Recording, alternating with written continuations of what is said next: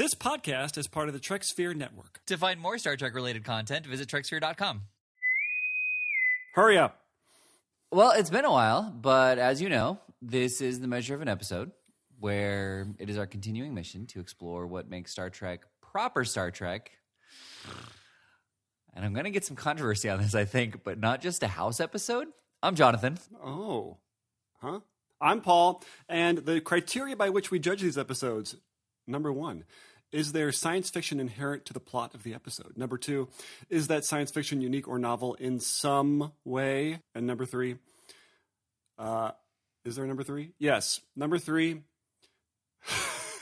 oh yeah, morality. Is there a moral or ethical conundrum or dilemma presented by the episode?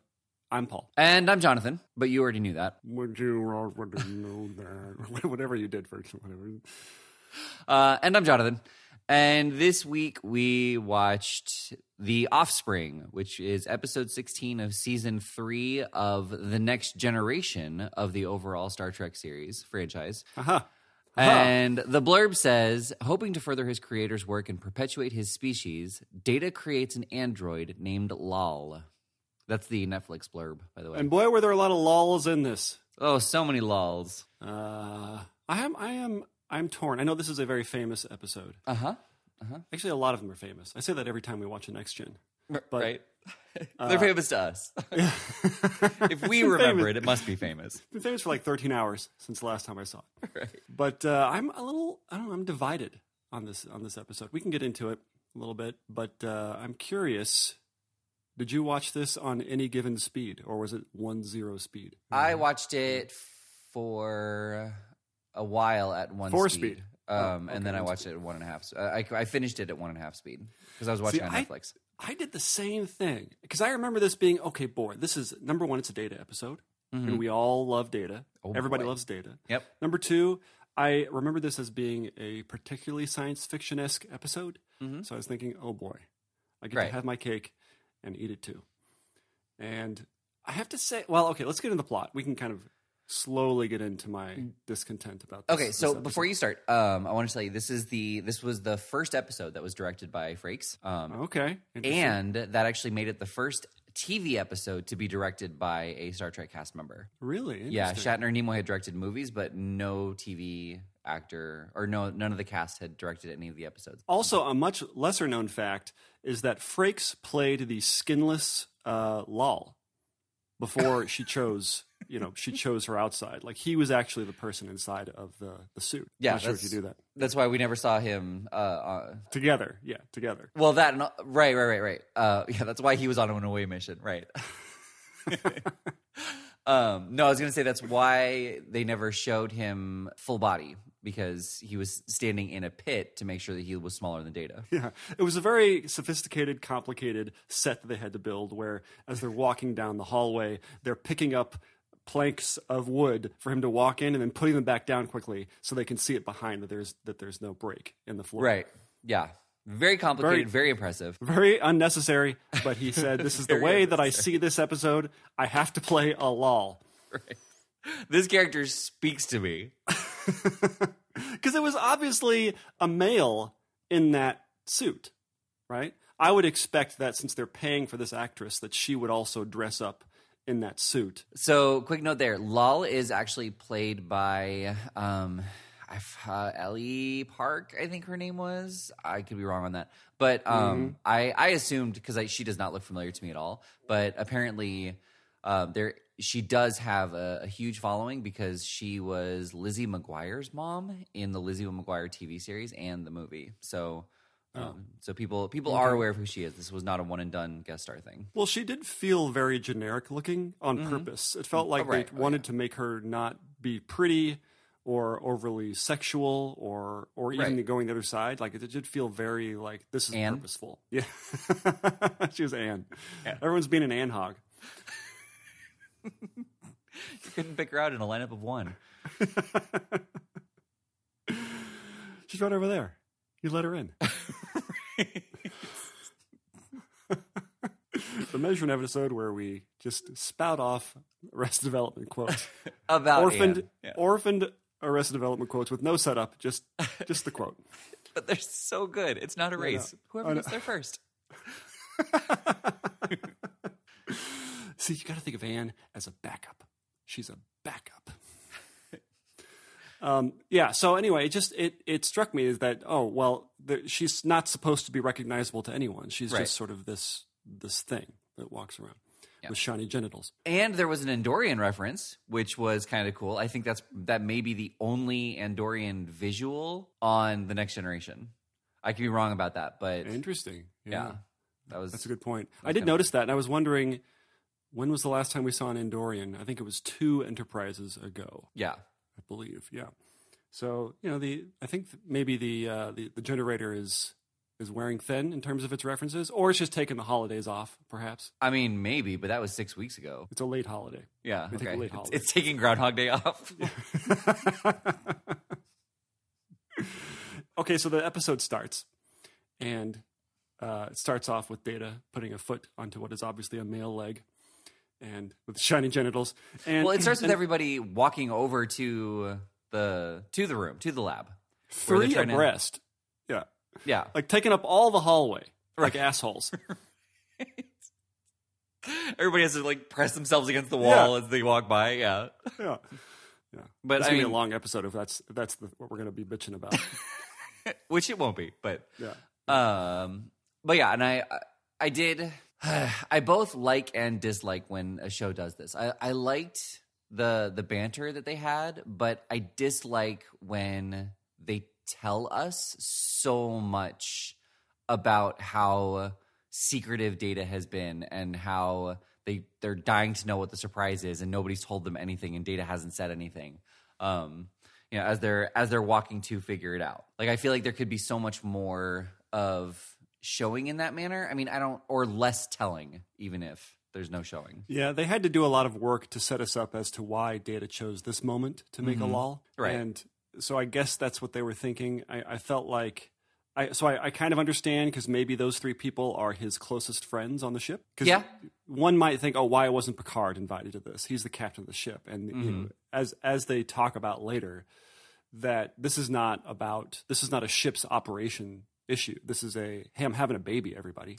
Right, but I did also think it was strange that Picard wasn't there, because, I mean, as Picard states later, he was crucial to Data's recognition as a sentient being and able to reproduce in this manner. And and even later on, like they have moments where Data talks about how he does cherish their relationship and friendship. And so it was just interesting that Picard wasn't invited to the initial reveal. That's a good point. I'll buy it. And so in the course of this intro, they show that there is a special guest appearance by Whoopi Goldberg as Guinan. And boy, do I hate it when they spoil her appearance on the episode. I want it to be where she just shows up. That would be cool. Put her at the end. I'm tired of knowing when, like, it's almost like a spoiler. Right, it is. Yeah. But yeah, I was very excited to see Guinan was on the show. I wonder if she's in every episode. She can't be, right? No, she's not. Not in the show. Sorry, in season 3. Oh, gotcha. So. Right. I wonder when her first appearance is, and I feel like her first appearance, there's nothing special about it. She's just like, she's the bartender, and somebody goes to talk to her, and that's just how it goes. Yeah. And it is interesting that we never really get a sense of Guinan as to why she's on the ship, why she chose that ship. I know that she and Picard eventually, it's established that they have a history that Picard does not know about. Mm-hmm. But it's not like we see Guinan and Picard dining all the time. Right. Or having a lot of discussions. He usually comes to her only when he needs advice about some crisis. So I want to know more about why she's there. I guess she just likes the idea of exploring and also being a bartender. I mean, she's 800 years old or something like that. Well, and she's one of the last of her kind, because the Borg destroyed her planet, and But we don't know that yet, do we? I don't know if we know. I don't know. I don't think so, because I think that comes up at the end of this season, like when they're talking about the best of both worlds, or when they're talking about destroying Locutus. Right. Locutus of Borg. Yep, that's the one. That's the one. Okay, so not Locutus of Zeron 3. Of the Zetarians? Yeah. That would have been cool. They bring back the Zetarians? That would be cool. Oh, what if? No, we're not going down that road. Not for this episode. Not for this episode. What was I going to say? Okay, so the plot of this episode is basically Data has made a child. He has made someone named Lal. She's an android just after himself. It's the only one of her kind, or they are the only ones of their kind. And it turns out that Data is kind of rearing his new offspring. Mm-hmm. That's the name of the episode. And it's very unclear. So this is where it kind of breaks down for me. This is where yes, it is arguable that there's lots of science fiction in this. And yes, it is novel. I will give you that. Mm-hmm. But I feel like it is not novel in the right ways. Because they go through this thing where he's kind of teaching her to sit and teaching her what a painting is and what a flower is. And she can already walk. She can already do all of these very sophisticated, complicated things that babies take a very long time to do. Right. And it's very, they didn't do a lot of work on considering, okay, if an android were to make an android, and it is based on Data's data banks or whatever, like she has basically the entire computer in her head, just as Data does. Right? Yeah, but I mean, it did go in phases, but keep going. I don't think you're talking about that part. No, my point is that throughout the course of Data teaching Lal how to be an android, how to be a functional android, I feel like they did not do anything creative with that. They did the thing where if we were to magically kind of birth a human into adulthood, right. that this is what we would kind of have to do, is that maybe they'd be able to walk. Actually, it felt kind of like someone woke up from a coma and lost all their memory, and they kind of had to relearn how to be a person, but remembered how to walk and how to eat and how to breathe and all those different things. It felt more like that. Right. So what I kind of took it to be, as we see later, she was able to emulate things she could see. So swallowing was a struggle, but walking was fine. And he didn't need to teach her how to sit. He could just do it and then she would follow. But everything in the room, he needed to explain, like it was a chair and it was a painting and the difference between a painting and a flower and that kind of thing. So that's the kind of thing I feel like an android would already know. There would be a comparative thing, right? So, maybe. Right. So I think that goes to the phases that he was talking about. Right. I don't know. Didn't it feel like we could be doing a lot more interesting things in terms of how an android would rear another android? It feels like it wouldn't be this thing where it's a facsimile of rearing a human. Right. Yeah. I mean, there could have been a lot more things that very, very clearly identified her as an android and her as a threat that Starfleet. I don't know if they were worried about her as a threat, but showing her grip something and destroy it in her hand. And so, Data talks about how they are stronger than humans and they live in a human world, so they have to be more delicate and learn to grip things in a way that doesn't destroy them. Right. And even Picard references that idea that yes, she's a baby who has the strength of 10 men. Right. Which I completely forgot when Troy said, clearly you've never been a parent. My immediate thought was, oh, and you have? But well, had she? She had. She had, yeah. At this point, she had. Very briefly. She had that space baby. But that was also the argument. I don't feel that she can justify calling herself a parent in a way that demonstrates she raised a child from birth over years, because right. That child was an adult in 2 weeks?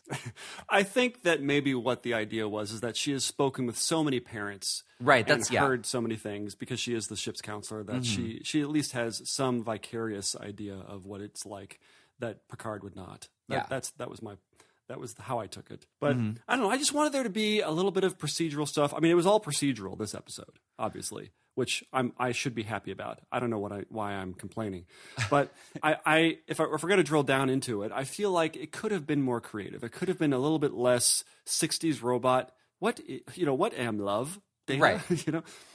A little bit less of that, and a little bit more of like you said, picking things up. Like, you can't just crush people. You can't just go around. Like, someone maybe pissed her off. Right. And so she just beats them up or throws them down the hallway. That kind of thing where... Right. Or even she just pushes them and they fly down the hallway. Yeah. Yeah. Something that implied, or at least was coming from the idea that she is a new life, not just a human life. Or even the fact that they both are striving to be human. Yeah, no, I agree. Yeah, I think they could have done more with the android side of things, and she never had a trial and error moment, which so frequently happens in these episodes. You know, the only thing that happened to her, not through her causing it, where she was ostracized by the children. I enjoyed the education of Picard in this episode. I enjoyed the things where he says, look, shouldn't you have told me? I would have liked to have been briefed about this project you started, Data. And he said, I've never seen other people talk about their procreation on the ship with you.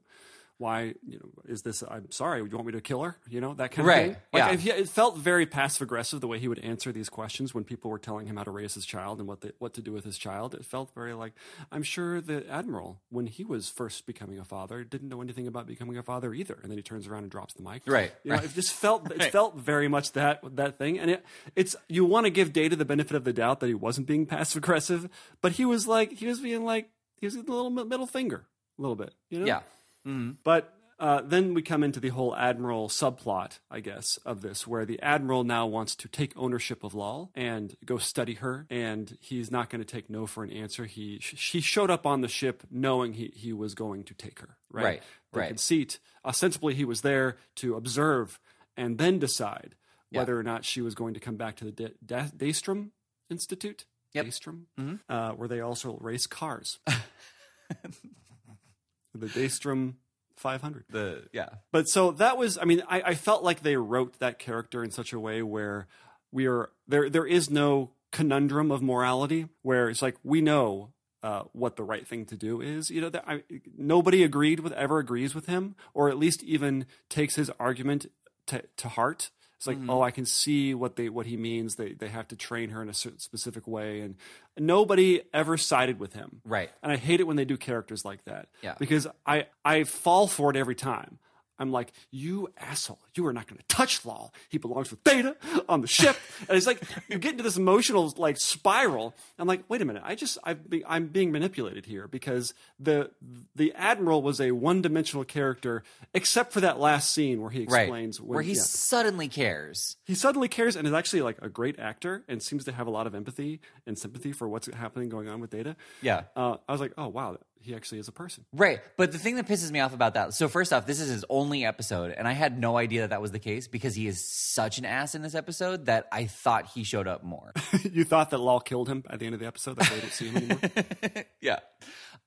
No, but none of this would have happened if he had just left Lal alone with Data. Because Data could have, and Troy, because Data and Troy could have helped her cope with the emotions, because she probably would have developed pleasant emotions before she had a negative one. That's possible. I think it was just an overload of data. Is that the idea? Not data, but information. And that it didn't matter. She could have just eaten too rich of a sundae and it would have happened. That kind of thing. Oh, maybe, yeah. Speaking of eating, so they do have a couple of eating things where... Yes. And so I'm wondering, so she actually takes stuff in and swallows it. Right. So is there a tank that they have to empty at the end of the day? I feel like Data did say something about that at some point, where he just said that he doesn't require it, but he is able to eat and drink like others. But yes, like that would stand to reason. I want to see. I feel like they need to handle this in Discovery or whatever. So that was another thing that I realized in this episode. They've had more human appearing AI in other episodes of the original series, but they haven't been AI. They've been controlled by someone else.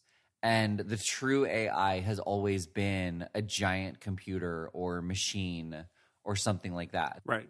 And so with Data talking, that's what makes him one of a kind. There have been other androids in multiple episodes, but they've always been controlled by someone else. And so this episode made me realize that that's how and why Data is unique. Even in Picard, the androids that are being used on the outpost, for mining, like they are being controlled as well. Yes. They feel incomplete next to Data, right? Yeah. They don't feel like full autonomous beings. Well, right. And that's the thing. Yeah. Data is the only autonomous android, the autonomous human looking android. Right. Right. Yeah. Yeah, you're right. And I felt like what I didn't like was that for Lal, the way her movements were, it was like she was doing the robot the whole time. Mm-hmm. She kind of walked awkwardly, and her head movements were very kind of angular and quick and non-human. And I understand they were trying to demonstrate that she's young and hasn't quite figured it out, but could you find a better way that wasn't so 60s? It was just so 60s robot to me. It's like, tell me, Father, what I should do with plant, that kind of things. Right. And I don't know. I get it. It's 91 at this point, 90. Mm-hmm. Mm-hmm. So they were kind of still getting their sea legs with this stuff, but I want to know, I want to see something a little bit more creative than what we would come to expect from a robot trying to learn how to be a human. Right. Well, and again, Brent Spiner actually talked about that, and we've talked about it in a roundabout way, but Nimoy was the first Vulcan. So everything he did set the precedent. And Brent Spiner was talking about that as well, how, people ask him how he was able to act so much like an android. And he said, because I was the first one. Like, I got to do whatever I wanted, and that's what an android does. Well, and he did a great job. Well, yeah, but just speaking to the body language, it may also have been intentional. I mean, they didn't play it up as much as they should have, but she definitely lost the jerkiness and the stiff behavior when she started flirting with Riker. That's true. Although it quickly ends because she picks him up and kisses him. Right. And it felt very, like, I know why they did it, but it did not feel like it belonged in this kind of episode. This whole episode felt like it didn't belong in this kind of episode. It felt like somebody wrote this outside of the paradigm of Star Trek and science fiction. Like, it was still well written, and it was well directed, and you get through the episode on an emotional arc, and you kind of feel bad for Data at the end, and they did that all very well. Mm-hmm. But I feel like that is where it failed, was its over dependency on sentimentality. It did feel like, if you're talking about robots, and Brent Spiner says this many times in the episode, I cannot give this thing love. Right. Also known as my child. I cannot. I'm incapable of it. He did not dance around this idea of him being a robot. Right. And it comes to be that Lal can feel somehow. Mm-hmm. It's never explored. And you're like, oh, interesting. So what's going on here? Because there is an emotion chip that comes up in the show later, I think. And so somehow Lal has feelings or develops feelings. But I felt like, especially at the end, why not make it go somewhere more disturbing about the emotions? Because it does get kind of disturbing when Lal starts feeling bad. Right. She's not kind of breaking down in your normal human way where you kind of put your head in your hands and you have a good cry type of thing. Right. Well, and she's not breaking down in a normal android way where, she's going beep boop derp. Or they didn't do the obvious thing where her speech is all messed up and it's like, I am breaking, help me, that kind of thing. Mm-hmm. But it did feel awkward. It felt disturbing. In a way, where she's kind of pushing on herself and beating herself, and as I was thinking, oh, this is interesting. What's she going to do? Is there a murdering spree in our near future? Right, looking for Dad. Yeah, but they didn't quite go there. They kind of leaned on that over sentimentality, which got me. It tugged on me a little bit. Oh, for sure. Especially in the end when Lal dies. Like, that was well done. That was super well done. I just wanted it to be, I don't know, a little bit, I guess, more teeth once again. Yeah. I felt like it lacked some teeth in terms of the consequences of something like this. Mm-hmm. Well, yeah, and that was the part that irritated me so much is, again, all of this was caused by the Admiral, and then he comes out all sentimental, and he's like, I've never seen anybody work so hard, but there's nothing that anybody could have done. And I'm like, yeah, there kind of was. You could have backed off, like, from the get-go.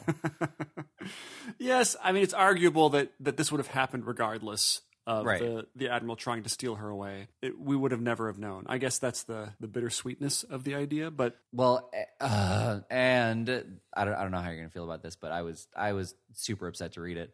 There was going to be an episode in season 5 where Lore absconded the Lal body and reactivated it and gave her Sung's emotion chip. Interesting. So she's going to become a villain too? Right. I know. I don't know, but you could only make her a villain who ultimately redeems herself, right? Oh, for sure. Yeah.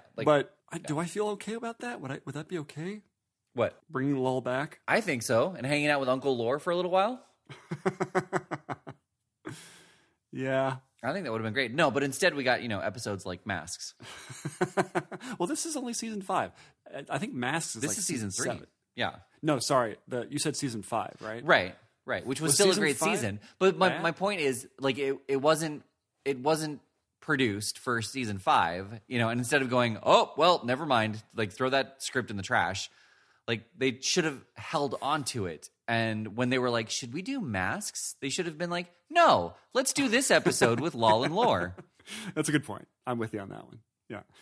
I wonder, though, they didn't do that as much as they could, though, where they're bringing back old characters. They did that a little bit with Denise Crosby. I think twice they did that. Yeah. So they did that a little bit. And Guinan is sort of a recurring character. I don't know if that counts. But they did kind of steer clear of it becoming a reference of itself, which is very much different from today's TV culture. Right. But maybe that was a good thing. Maybe if they felt like, we already did that. I already did a lull. No, and I think that's why that's what makes season 3 so great. And I've talked about it before, is it makes these allusions to things that happened in the first 2 seasons.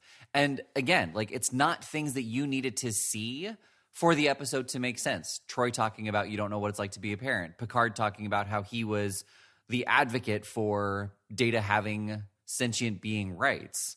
Like, these are things that don't need to be seen for us to understand what's happening in the episode. And so these callbacks and references should be happening, but they didn't do that.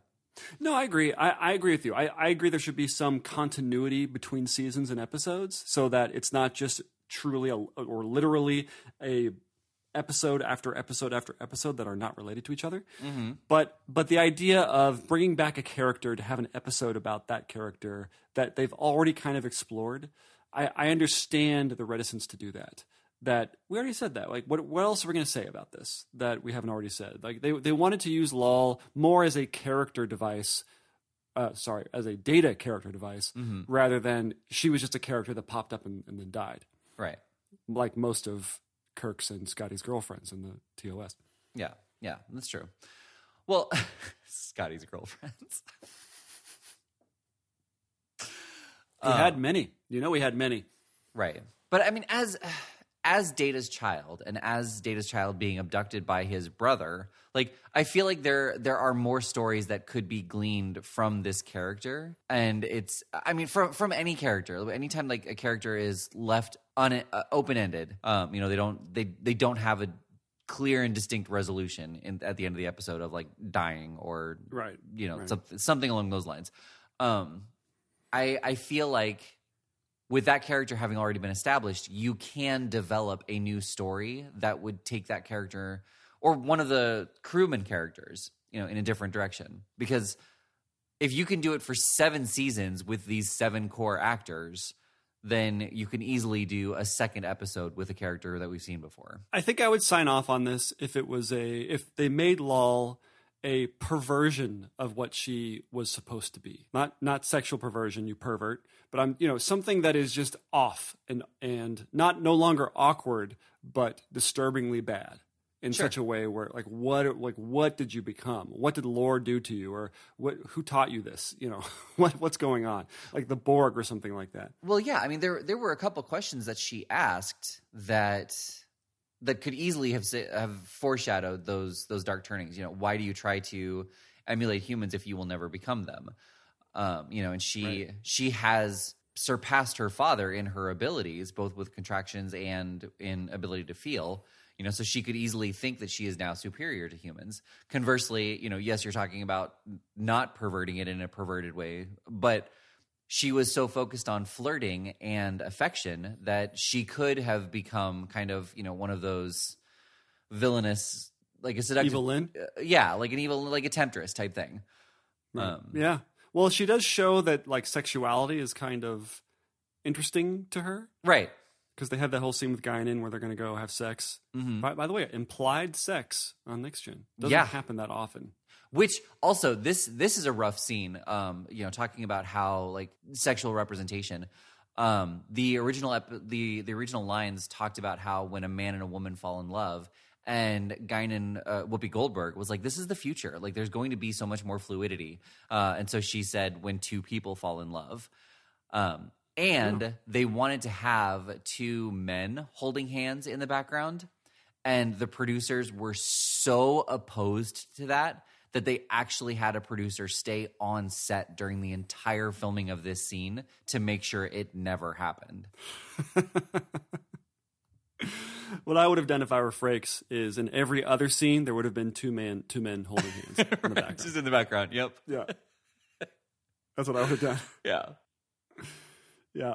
I like the idea of pushing it out. Like, you know how you felt when you first saw the Borg, where there was obviously a person there, but completely disassembled. Right. In such a way, you just felt like, God, it's so disturbing. Like, what's the story behind this? Is that what's going on? Like, that's how it would need to be with Lowell in a different way than the Borg, I think. Sure, yeah, but they didn't. Do that. But yeah, how great was Whoopi Goldberg in this, or Guinan? Her name is Guinan. She's always great. She's always great. I know she's always great, and she's so We've talked about this before. She's so understated. It's almost like another Nimoy in a way, where they say very little, but everything that they say is right. Like, it feels right. It has such gravitas to it. Yeah. That, I don't know. It just feels good whenever a guy. You always feel like a warm blanket. Wrapped in Guinan. What? That sounds gross. That's what Lal would do. Right. There you go. Yeah, she literally wears the skins of other people. Yeah. So what do we think here? Is this a yes? Right. But so here. Oh wow. So we have some contention. Yeah. Well, because I've been thinking about your comment previously and this episode, and I don't know if I'm painting it too broadly or if it's genuinely not a proper Star Trek episode, because you could do this with an adopted refugee and someone saying, no, you can't have that child. And you saying, but that is my child. And a stray bullet or something impacts the child where they can't save the child, and the person who was telling you that the child needed to be returned to its origin country is there to help you, and they couldn't do anything in the end anyway. Yeah, I don't know. I feel like this is where the sentimentality is acting against our criteria in a way, or it's sort of subverting the actual science fiction of the show, because they let the sentimentality take over. Right. Where it both at the end more... and throughout, the raising of a child, like you have to bond with Lal the same way that Data does. And so they're acting on your sentimentality throughout the entire thing. Right. I don't know. And she chooses to, like, there's a point where Picard asks her, do you want to stay on the ship? And she says yes. And that's a big moment for her and for Picard and all that stuff. But I feel like that's the moment where it could have turned. It could have turned into more of a science fiction-y thing. And then it just turned into, well, we all think that she should stay on the ship. And that became the episode at that point. Right. And I don't know. I feel like it does feel novel to me that an android made an android. Yeah. Oh, yeah. It's definitely right. The sci-fi that is there. Yeah. All right. Yeah. Sorry, it's thin for you. Like, it is thin. It's thin for me too. Like, I felt like it could have gone in a much different direction. Mm-hmm. But no, like, I can't sit here and say there's no sci-fi. But the sci-fi that was there was presented in a novel way. Like, that doesn't work. Like, for there to be our second criteria, there has to be the first criteria. Right. The third one is the one that stands alone. So yeah, that's fair. It was presented in a novel and unique way, and therefore there was sci-fi. Like, also Guinan. Our fourth criteria trumps all other three is Guinan in the episode. Yeah. Guinan question mark? Right. Is that our fourth criteria? No. No, it's just a nice little sub attachment to it. I mean, so far, every episode we've seen her in has been a proper Star Trek, because I think we've only seen her in 2, Time Zero and this one. Oh, yeah.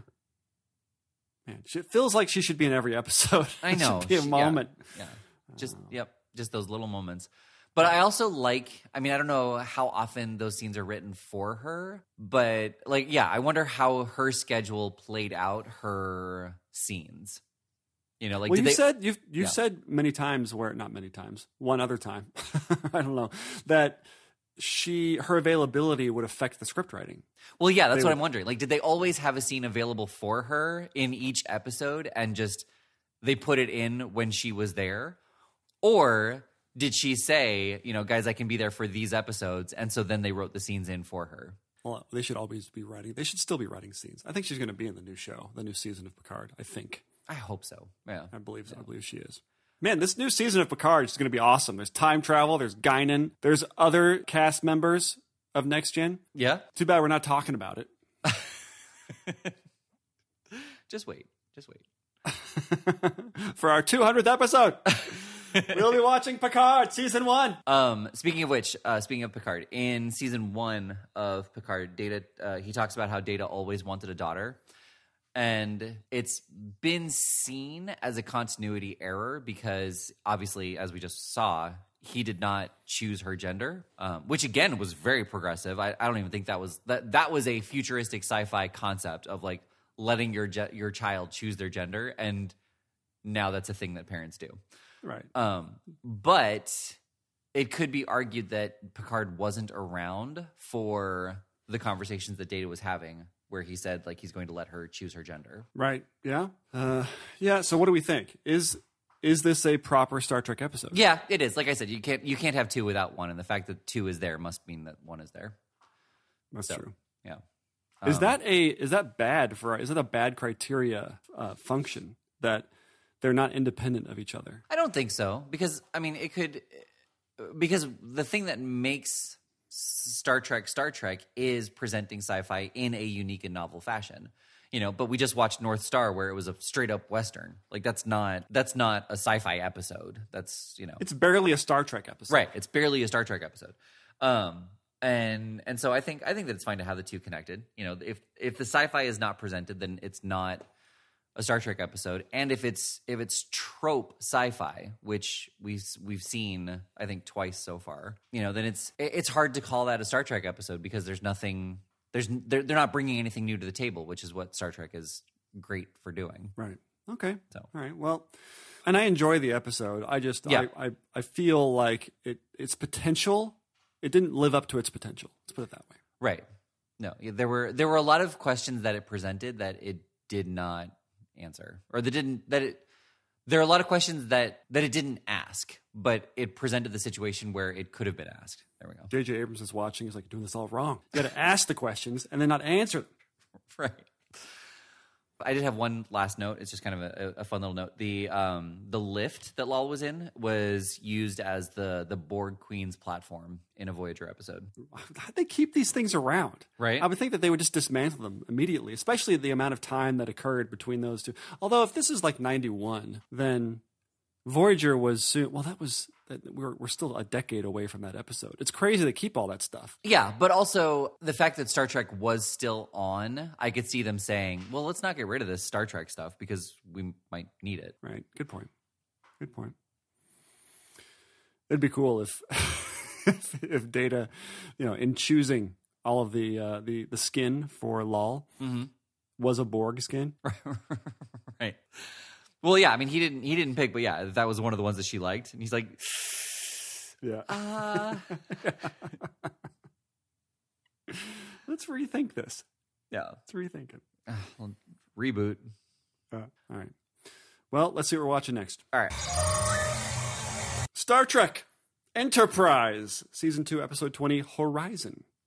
When Enterprise investigates a planetary phenomenon, Mayweather takes the opportunity to visit the cargo ship where he was born and raised. Ooh. Sounds riveting. Right. Although I will say, I did not think that Mayweather had any centric episodes. So if this does turn out to be a centric episode, that'll be kind of nice. It'll be good to see. Well, maybe they learned from their mistake. Right. This is the only episode. Yeah, the only never again. Yeah. All right. Well, let's. I mean, we cannot comment. We can't opine on this. This is a very kind of dry. What do you call it? Blurb. Yeah. Thing to say. Yeah. Well, let's go watch it. I've been Paul. I've been Jonathan. And this has been The Measure of an Episode. But oh man, what do I want to? You can do it. You can do it. I know, but I always want to. All right, but you already knew that. Oh boy. Soon we'll get so good at it. Right. We won't need to put on the requisite "oh boy" at the end. Yeah, but who do I keep wanting to make him? I don't know. I'll think about it. I'll let you know.